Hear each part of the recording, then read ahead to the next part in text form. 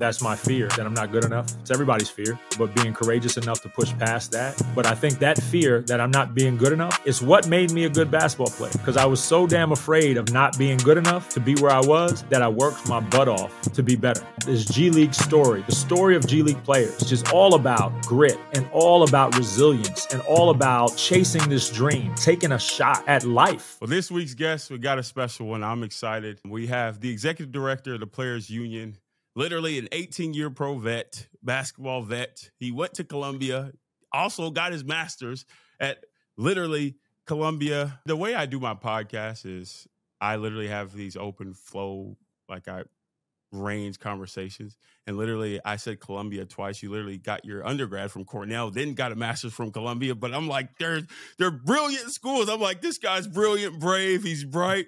Man, thank you for joining the show, Jeff Aubry. I appreciate it, man. Thanks for having me. Excited to be able to chop it up with you a little bit.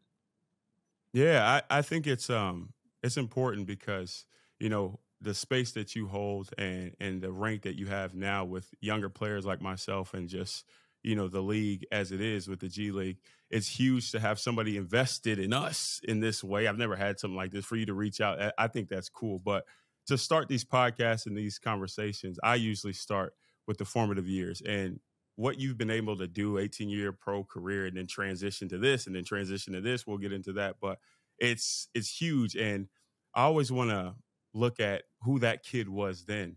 So if you take me back, let's say, Jeff, pre-20s, what do you think were the most important things that worked to shape your perspective and shape your character? Oh, man. I mean, I'll take it all the way back to kind of the beginning of me picking up that ball, which, you know, it was just a really important part of my life. It gave me identity. It helped give me structure. It taught me, about persistence and courage and, and teamwork. So that's for me, like the best place to start. So I started playing at about 10 years old or so, mostly only because my best friends had started to get into basketball, and, you're doing what your friends are doing. And like Norense, I tell you, like to say I was a late bloomer is like an understatement, right? I was terrible, like awful. I was a big kid. I was always a big kid. But slow and not athletic and, whatever. So my friends used to kill me all the time. Like it was just what it was.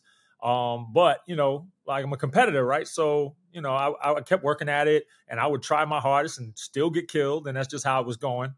And then this one day, my friends, because they were my guys, like they cared about me, right? They saw how hard I was trying and that I wasn't having much success. So we were playing 21. You remember 21, right? Everybody played 21. Yeah, of course. So it was the three of us playing 21. Yeah. And they let me win. And that, like, it just snapped something inside me, right? Here is, they had to let me win because I was that bad. So I took like my practicing, my training, even the way I looked at the game to a whole nother level. It made me hungry. It made me angry. And that, might have been the best thing that ever happened to me. Because from them letting me win and me knowing that they had to let me win, I started putting a whole nother level of energy into becoming a better basketball player. And wait, mind you, it was a slow climb. How did you Go ahead. How did you know they let you win? Man, come on. Like, you know what I'm saying? They weren't that slick. You know what I'm saying? It was hard for them to let me win. It wasn't even an easy let me win. I could just tell they weren't trying. They were kind of easing off of each other, and making sure I had opportunities to score. You know what I'm saying? It was a pretty obvious thing. So, but the thought that they had to do that really pissed me off. Really did. And then I just took it to a whole nother level in terms of going after being better, To take it to another level is one thing, but to even have the mindset to do that is another, because it's like, if I'm you in that time and I pick up a sport that I wasn't playing just because they're playing, I'm just like, all right, I'm here with the boys, but I'm not trying to be the best. Like, where does that competitive nature come from? Because you pick up something that you're foreign to. Yeah, you're huge. They're saying you could be great at this, but like you weren't, and you didn't really care because they cared. That's why you cared. So where did that initial like passion, that drive to be better, to get pissed off because they let you win, where did that come from? I mean, probably my mom. I had the kind of parent. It was me and my mom. My dad was definitely in the picture, but I was living with my mom, and she used to hit me with all the time. This was like the mantra she hit me with all the time was like, whatever you want to do, like I don't care what that is, be the best at it. So she was like, so if one day you become a lawyer or a doctor or a teacher or a garbage man, like it doesn't matter. Like be the best at what you choose to do. She said, because that's the way you honor the gifts you have, right? Just like you, Norense, I've been blessed with some natural abilities, some natural gifts, and to go out there and kind of just walk through life without giving your all is dishonoring the gifts that you've been blessed with. So that was always the thing for her is whatever you choose to do, and I don't care what that is. She was like, figure out something you love and then be the best at it. So that that just resonated with me always, and it was just a part of who I became. It's who you became. It's funny. I read this thing once that said the stories of the father are embedded in the son. The stories of the son are embedded in the father. But for you, it sounds like the story of the son is embedded in the mother. Like you could see, who you're going to be because of her and how she was. How was she? And in terms of parenting, I know you just alluded to her pushing you and striving for big goals, but like, how was she when you acted? Like when you came home and like, Mom, I'm pissed off. These kids let me win. Like, what was her response in those type of moments? Oh man, my mother was a fighter, right? That was just who she was from the time she could stand up on her own. So she was a fighter. So the minute I told her what happened, and she saw how angry I was about it. She was like, all right, so what are we gonna do? That means she was like, if you want to be great at this, you have to eat, sleep, and dream basketball. There's no other way. And then, she helped me figure out some people who would work with me. She signed me up for basketball camp. She helped me take it to another level because, for her, striving for greatness was the only way to live.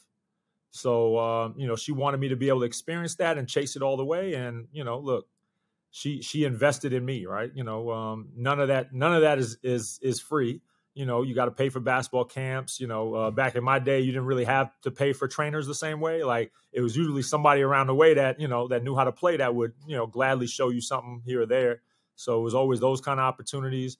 But she helped me make it a priority in my life. And she held me to it. And like I said, she was a fighter, so she taught me to fight. It's crazy because obviously what you're doing now, you went from player development and now you're executive director. We'll go to that definitely later. But it's funny how, from that initial, you see how she invested in you and put you around people that also invested in you. You see after your playing career, you're coming back and investing in others. It's all like a full circle moment. If you do take me back to that time behind your eyes in that area, I'm from Texas. I have no idea how, literally Queens is, New York is. If I was behind your eyes in that time, I'm a tall, lanky kid. I'm pissed off. I'm probably how we think. I'm probably on somebody's stoop, on the stoop. If I get off the stoop and I step into the street, roam the city, what would that day be like in your shoes? Yeah. So first off, then my dad was in Queens, so I go back and forth, but mostly I was in a suburb of New York. It was called Uniondale, right? So Uniondale, interesting town.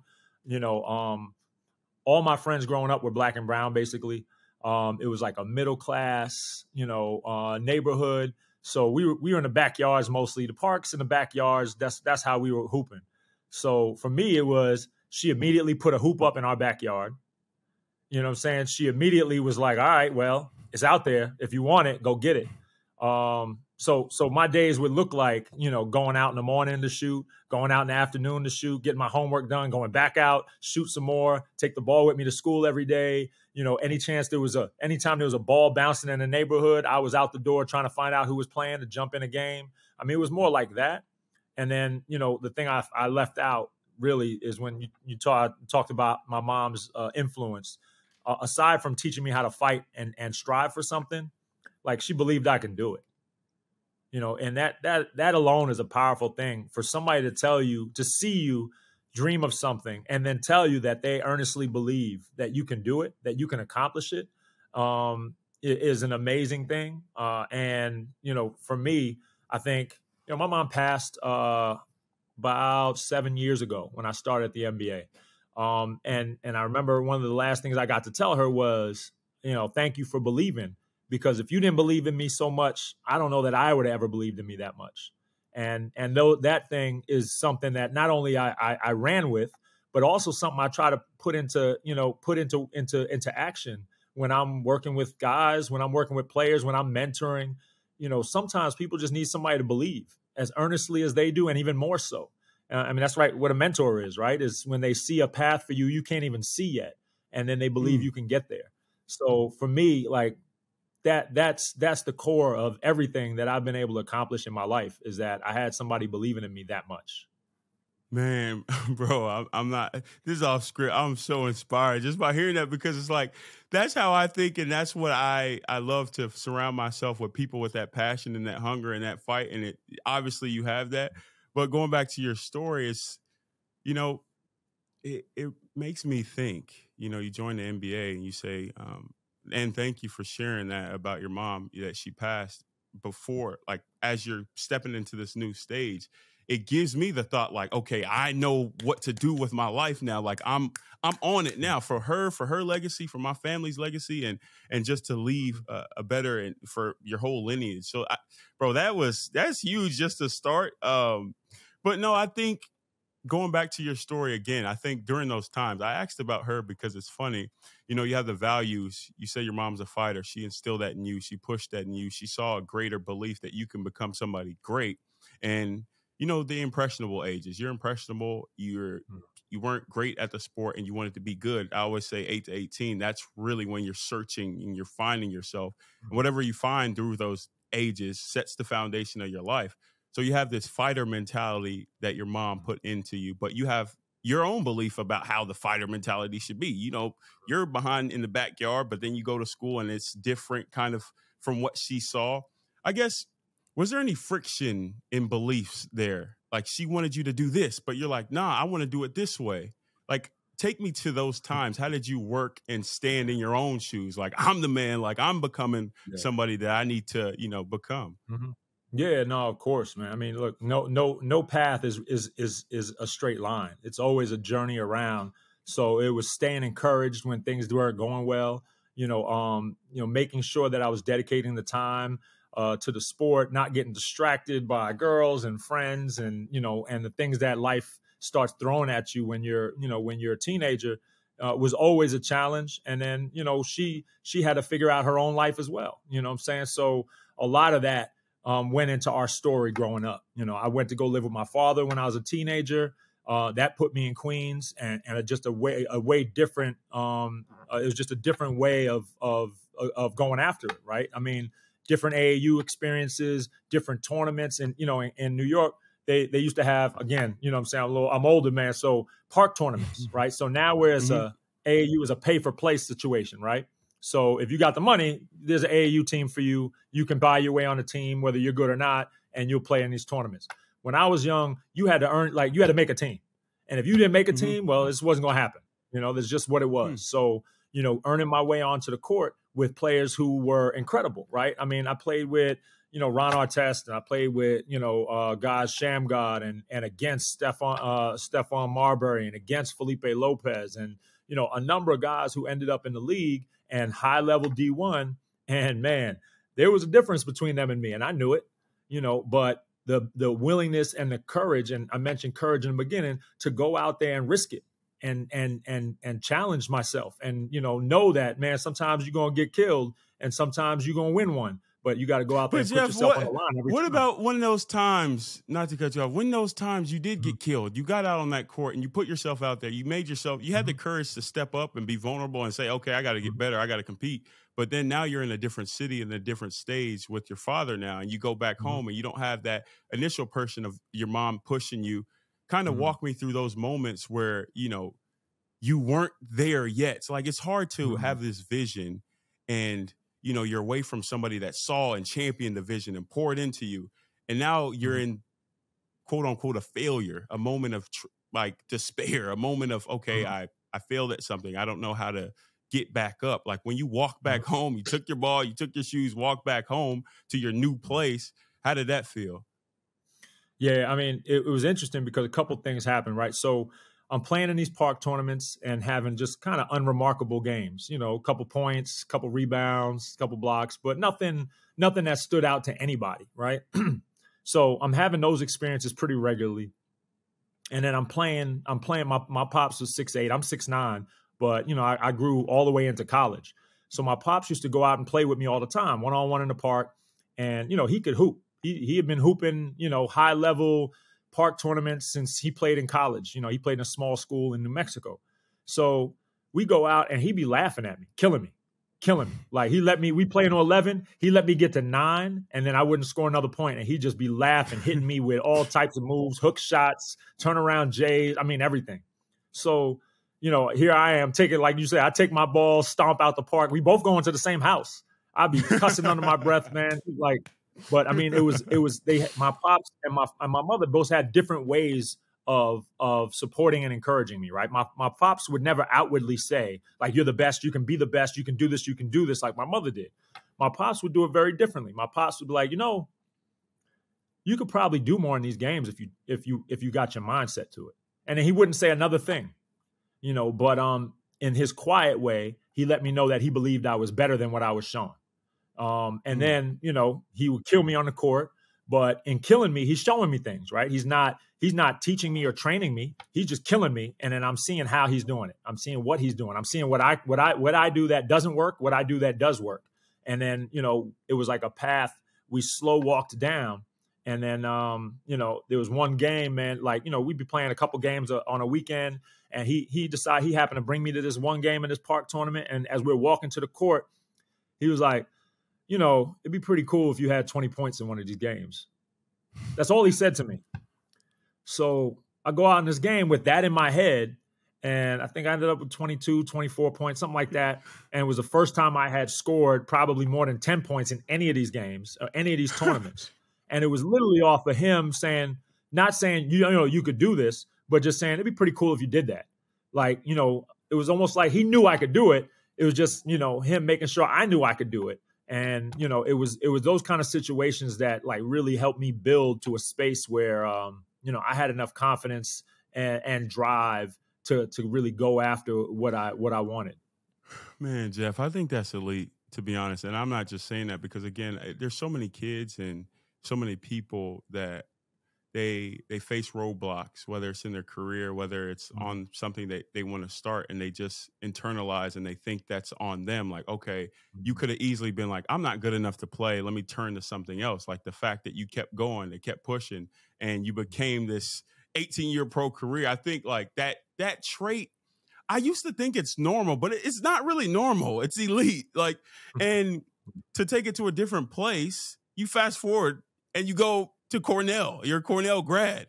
So it's like the genius and literally the traits to play sports that you didn't have before, but you grinded and you worked hard, but you're also like those two different worlds. I'm like, one, why go to Cornell when your mind says, okay, I'm going to do basketball. I'm going to focus on basketball. I'm going to grind towards this. I'm going to get my ass whooped. I'm going to get embarrassed, get humiliated, but I'm going to become a better player like you did.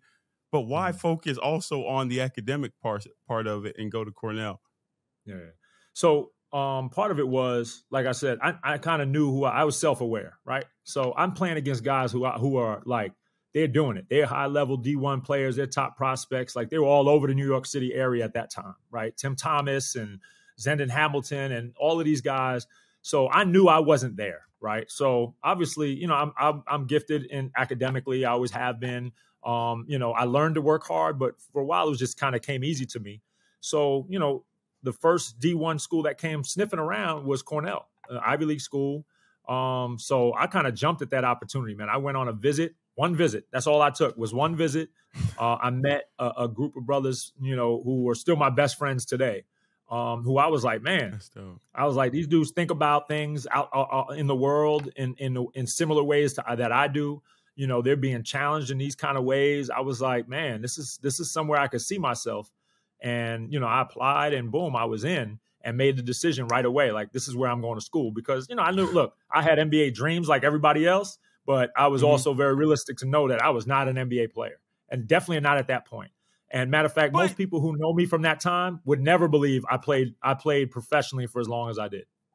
That's my point. So you kept ascending, you kept getting better and better. So why didn't you? It's like a ceiling on your basketball potential, but everything else, you're like, I can grow in different areas. These guys that I met, they're into different things, the life itself, not just sports. I can grow in all aspects of my life, but it's almost like you had a ceiling on basketball. Why though? I mean, I think it goes to the term you've coined, mind bully, right? Like, my inner voice never let me believe I could be better than what I was currently. I had moments. Look, I had moments, right? We're playing my senior year against Oak Hill Academy. Oak Hill is loaded as always, and they beat us by 20 or 30 or like Oak Hill always does.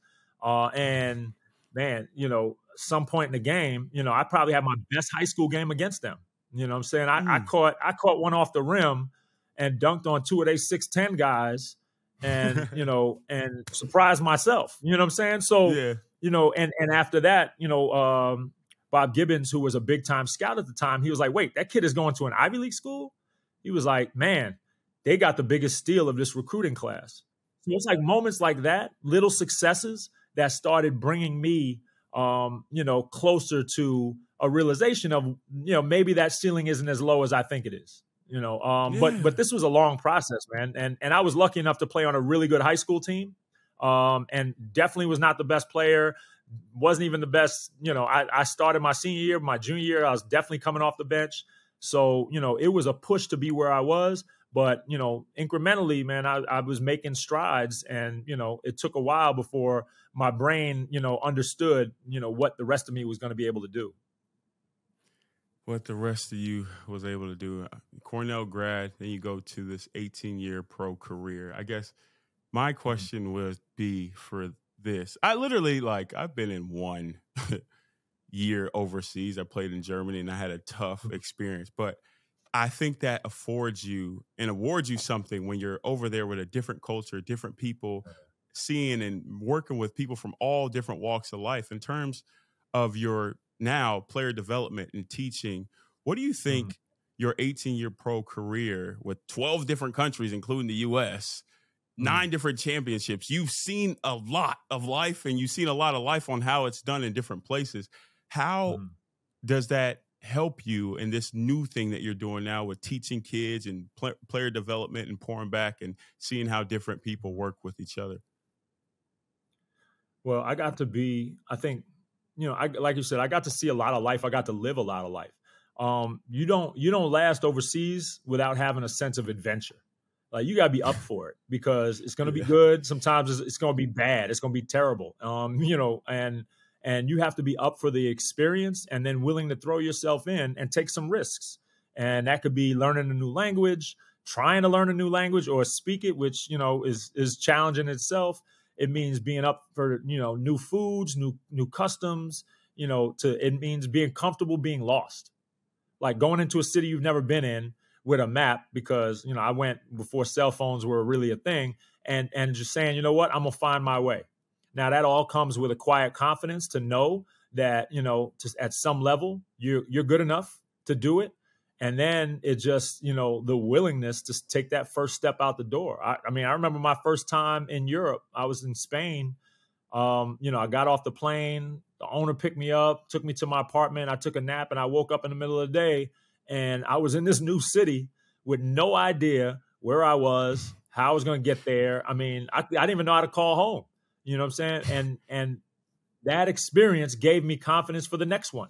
And then confidence for the next one. And then confidence for the next one. Not in that moment. Not in that moment. Not to cut you off. And I'm going to be fine. Not to cut you off. Go ahead. Not in that moment, though. In that moment, there's no way it gave you that, I'm like, oh, hell no. They just dropped me off. I can't call home. I'm by myself in this new city. Like, I don't know where anything is. I couldn't imagine without a smartphone. I got a map. I'm just like, and living conditions, like obviously as you scale up in your career, you get to different places. But like early on, you're like, I'm just out in the wolves. Like, what did that feel like? And like, why did you keep going? 18 years. Why?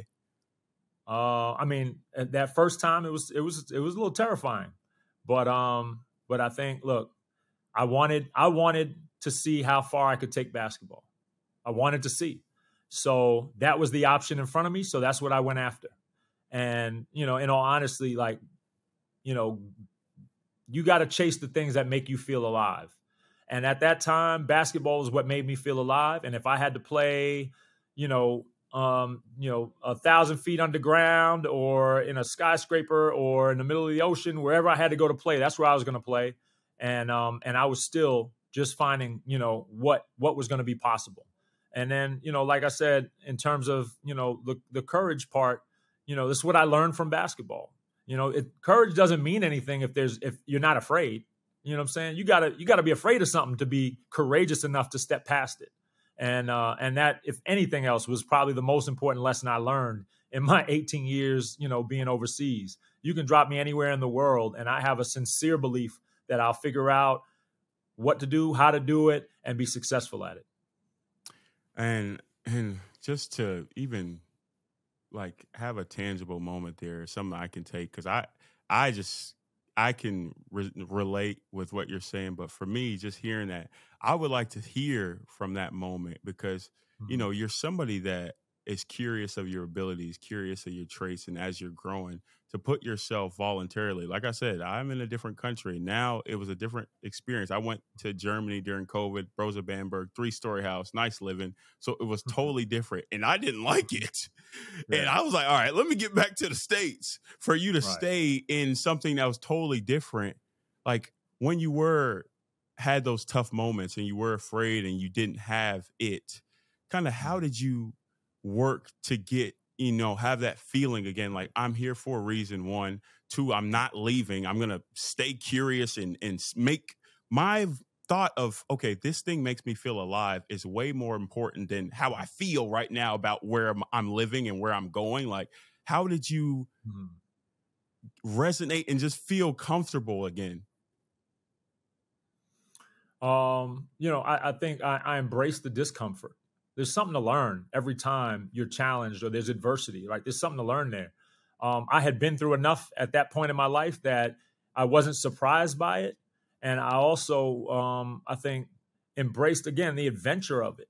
You know what I'm saying? I grew up watching Indiana Jones, and, and for me, like, that is the coolest thing, right? You get off a plane in some third world country, and, and there's a quest and you're challenging. I mean, it sounds corny and ridiculous, but it's literally how I saw myself. Every time I was driving through Europe, I thought I was like James Bond, some secret spy, like in my imagination, but this is how you work yourself up to taking these challenges on head first, right?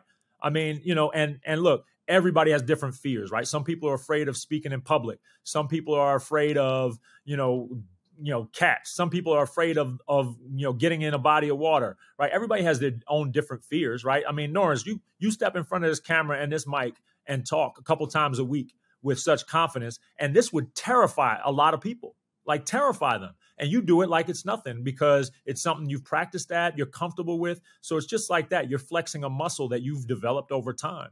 And, that ability to go into these, whatever city. And look, Spain was easy. Looking back, Spain was the easiest first job I could have ever had.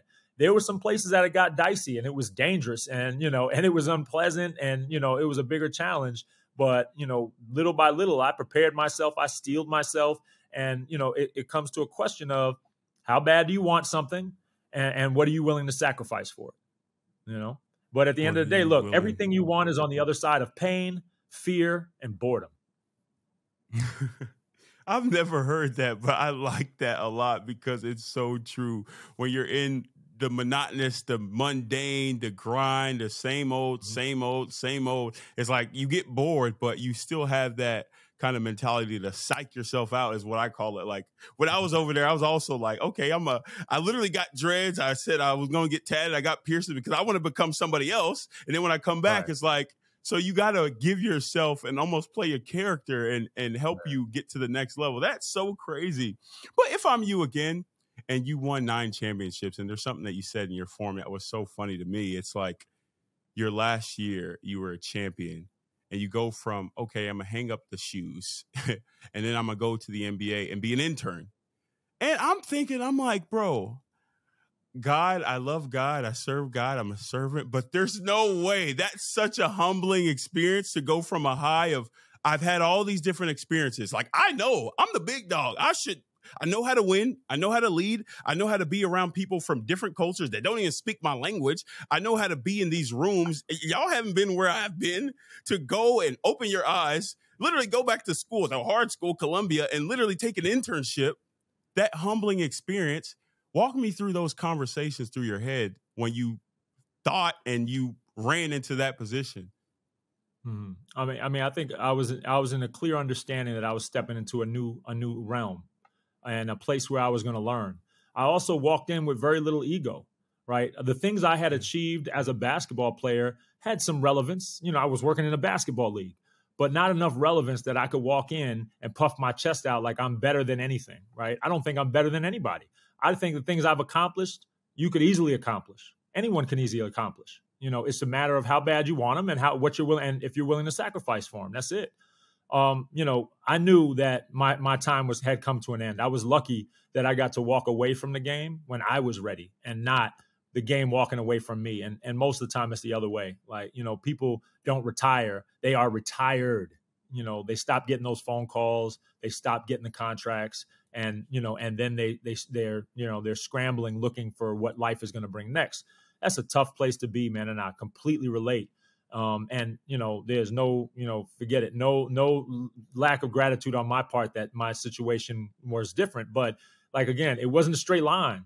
You know, I spent hours, you know, up at night researching jobs, applying to coaching jobs, trying to figure out what I was going to do next. I have 3 kids. I'm married, and I had people to support and mouths to feed. And I was trying to figure out how I was going to do that past basketball. And man, it was, again, terrifying, you know, in terms of, you know, a new world. You know, I'm stepping out of a world I completely understood, I'm an expert at, into one that I have very little of understanding about. Going to grad school was one of my ways to anchor myself and prepare myself for the new challenge. But it was really about controlling your ego. When I was an intern, and this is a one funny little incident, I was working in G League basketball ops, and they had to, like, you know, sort T-shirts or jerseys or something for a training camp. And it was like literally dumb work, right? You know, take the sizes out, separate them, put them in a box. So I was like, yo, I'll do it. And one of my, you know, my fellow staff members was like, no, it's just dumb work. This is like grunt work. This is nothing, you know. And I was like, I'm an intern. I'm here to do everything. You know what I'm saying? I'm not here to sit at the desk and watch you work. I'm here to get my hands dirty. I'm here to figure out how this place works. I'm here to figure out how I can stay here. And, you know, sometimes you got to sweep a floor. That's what it is, you know? So bro, that's what I did. I love that, bro. I love that, because I know that's winning, and like, you know, that's winning. And from that and seeing you sweep the floors, doing the dumb work, the grunt work, you go from an intern to the director of player development, and now to executive director, Next Gen Players Union. It's so funny, again, because of this form, I'm like, does he got his time wrong? He was like, from 7 years, finally executive director of the Players Gen. And, you know, literally the union started in 2020.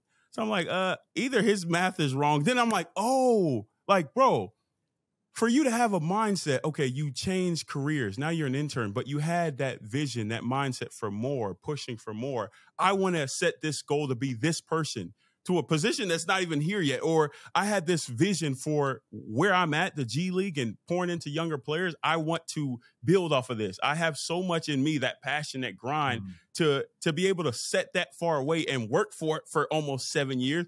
I'm like, oh, like, the thing was, it was crazy, because basically the union was started in 2020, 3 years ago.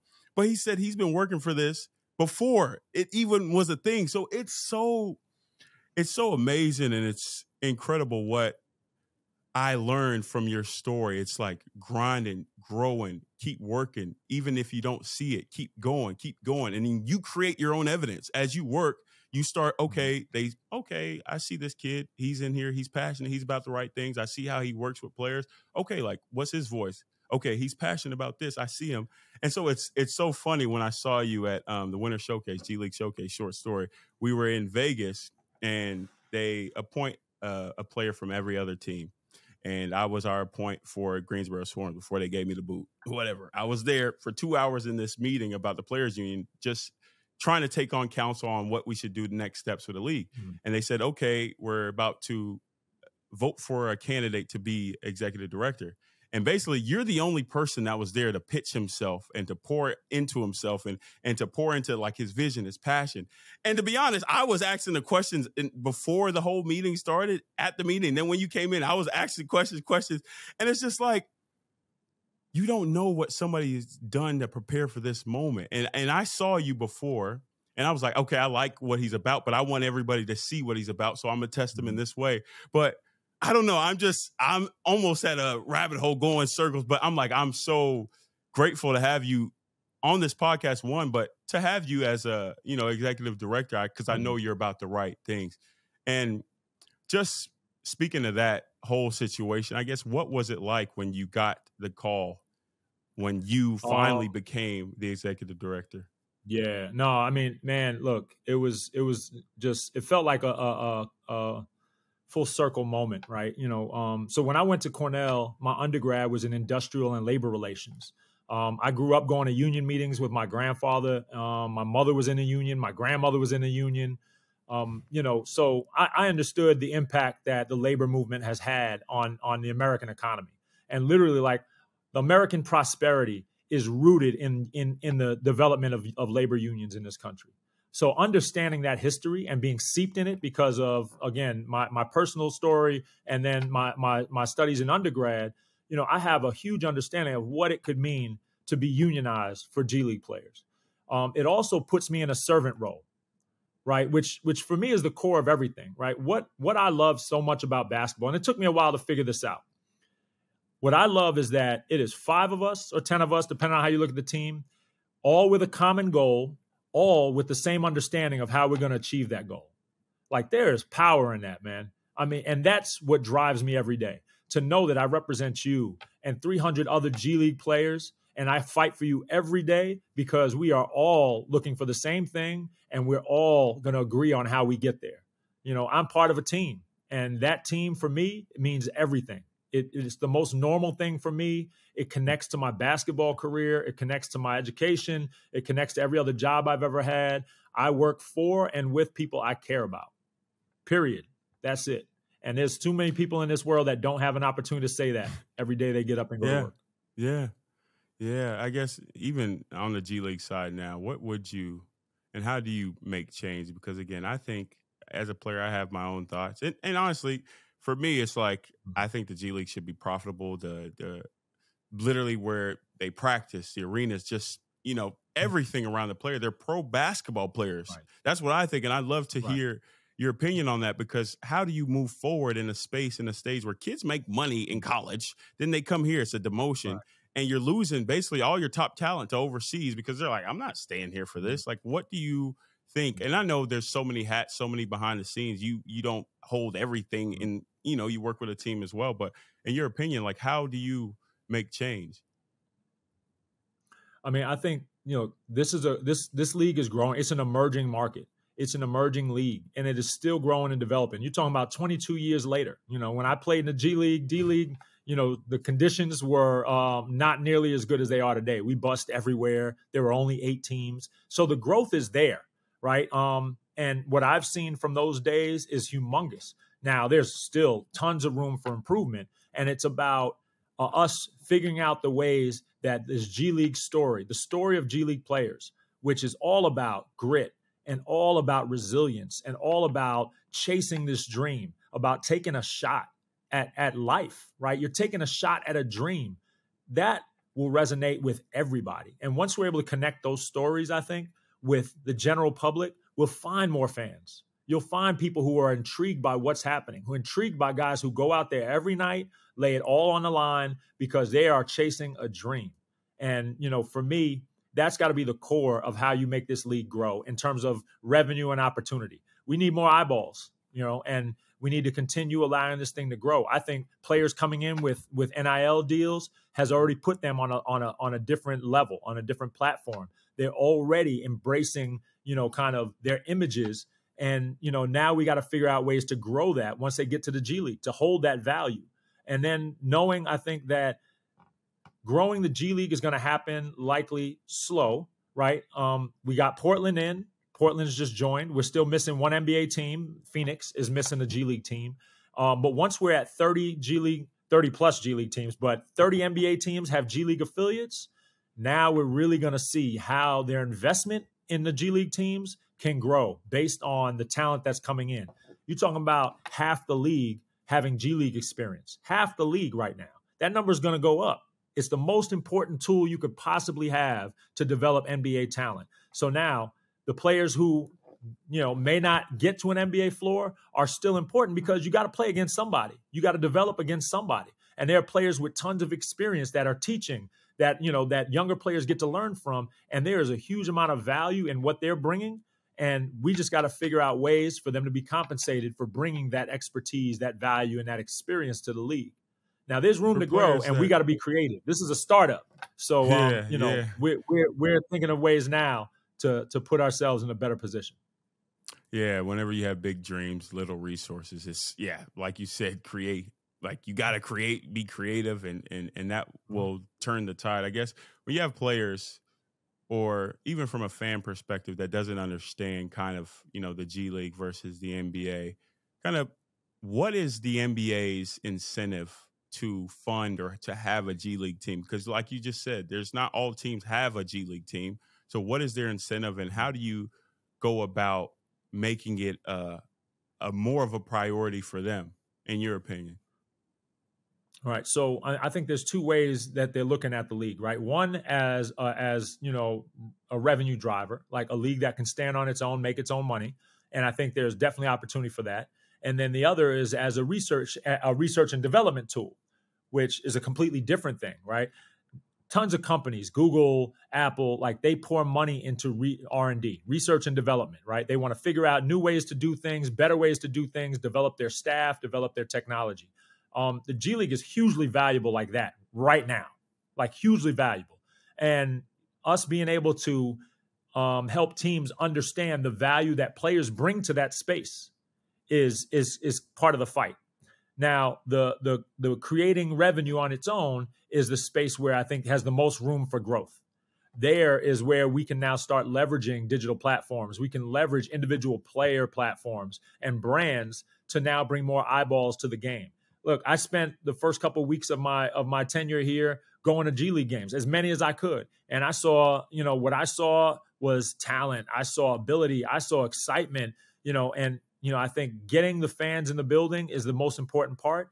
Getting eyeballs on the games is huge because they're going to see what I saw and they'll be excited by what they saw. And the ability to be close to guys, to have engaging conversations after the game, to be, in those atmospheres is going to be really attractive because live sports is the only thing holding up, the television industrial complex. A TV deal is going to be huge because live sports are the only reason anybody has TV. That's it.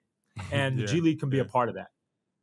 No, I definitely agree on that point because even from a player's perspective, I was with two teams, Texas Legends, and they're fans, and they really make it a scene. And it's a beauty to see, honestly. It's like, why, there's coverage on this every single time. So it's like you walk in there, you're like, okay, I'm charged. I feel like, for me, I'm like, dang, like, I haven't had this much fun with fans and signing autographs after the game since Texas Tech. Like, that's really cool. But then you get in your car after the game and then you go to the hotel that they got us in, and it's a different mindset. And for a lot of players listening, and for a lot of players, it's just frustration because it's like, I was on this G League team and it was this way, but I was on this G League team and it was this way. It's totally different. And so, the fans are getting to see, okay, I'm seeing this emerging league, this talent, like, woo, like we're fans, but the player doesn't feel like a player, doesn't feel like a pro. Like, and so what would you say to athletes or players that kind of, all right, bruh, they're not buying it. They feel like a guinea pig to, like you said, R&D. Like, I'm just a lab rat for the NBA, diggling this treat and paying us a little money, chasing this dream. How is it going to be any different? Like, why should it be any different? What would you say to a player that says that? Right. I mean, look, the consistency of a player experience, regardless of the team, I think is a big point of emphasis for me. I want a player who plays at every team to have the same kind of experience, not the exact same, but same living conditions, same opportunities, same access to resources. Like, that's a huge thing for me. But in convincing players to come, like, there's so much opportunity there.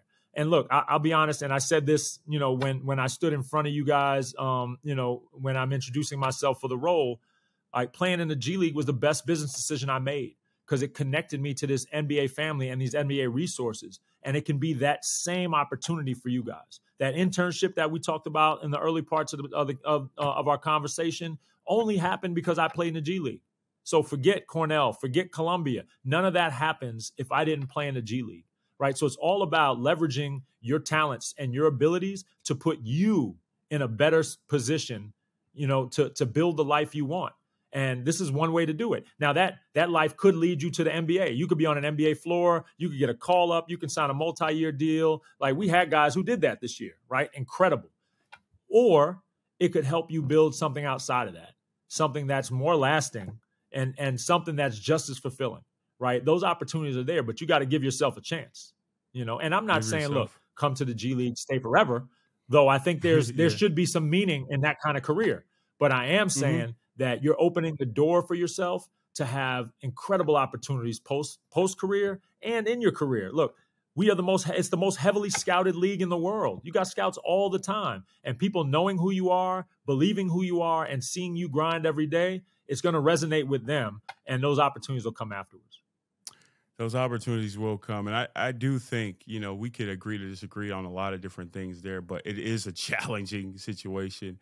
And you are definitely a person up for the challenge, just the passion and the drive that you have towards it. It's just like, it has me thinking, it's like a sense of responsibility that you have. But like, do you feel an obligation? And I know you're going to say yes, but like, what is the obligation? What do you feel obligated to provide, to do in this stage in your life, not only for for the players that you're in charge of, the vision and that way, but just for you personally? What do you feel obligated to do?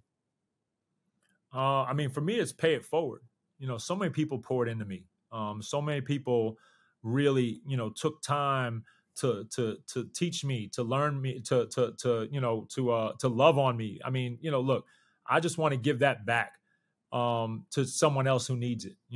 We started off, and I told you how sincerely my mom believed in my ability to do anything. And I want to be able to be that, that kind of encouraging mentor for guys coming after me. And, the what you can do for other people is what drives me every day.